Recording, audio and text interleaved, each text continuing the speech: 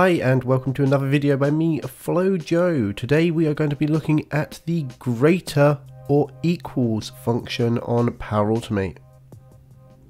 So we're going to start with a variable number of 5. This is an integer variable.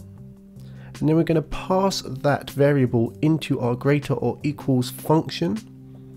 And we're also going to pass another parameter, another argument, into our function, which is 3. So in this instance we're saying, is 5 greater than or equal to 3? Well, it is greater than 3, however it's not equal to 3, but because one of these arguments are true, it returns a true. So let's take a look at this comparing 5 to 5. So we've still got our variable number of 5, we're going to pass it into our greater or equals function, but we're also going to pass in the digit of 5, the number of 5. So we're saying, is 5 greater than or equal to 5? Well, it's equal to 5, so we get a return of true. It's not greater than, but it is equal to. So what happens if 5 is not greater than or equal to the number that we are passing in? We've still got our variable. We pass that variable into our function of greater or equals, but this time we're passing in the number of 7. So is 5 greater than or equal to 7? No, both answers for that are false. It is not greater than 7 and it's not equal to 7, so then we return a false. Let's take a look at this in action on PowerAutomate. Right, so we are on the PowerAutomate website. We've got a manual trigger to trigger our flow.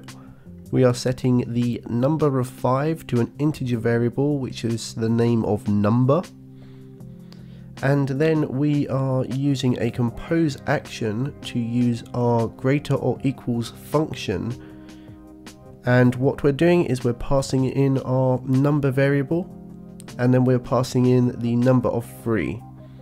So we're saying, is 5, our number variable, greater than 3? So we're expecting a true back here because it's not equal to 3, but it is greater than 3. And then in our second instance we are using the same compose action and another greater or equals function to say, greater or equals, pass our variable in, pass the 5 in. So is 5 greater than or equal to 5? Well, it is equal to 5, so we're expecting a true back here. And then finally we are doing another compose action and another greater or equals function. We're passing our variable of 5 back in, and then we're passing the number of 7. So is 5 greater than or equal to 7? In both instances it is not greater than and it is not equal to 7, so we're expecting a false return here. So let's kick off this flow. Okay, so our flow ran successfully. We've assigned the number of 5 to the integer variable of number. And then we've got a true back for this instance, because is 5 greater than or equal to 3? It is greater than. Great, we've got the true back. Then in the second one we've got, is 5 greater than or equal to 5? Well, it's not greater than, but it is equal to, so we've got a true back.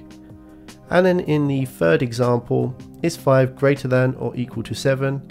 And we've got a false return because 5 is not greater than 7 and it is not equal to 7. And that is how you use greater or equals function on PowerAutomate. That's it from me, FlowJo. Check out my blog at flowjo.io for more guides on the Power Platform, and don't forget to subscribe to my YouTube channel and hit that like button if you enjoyed the video. Thanks for watching.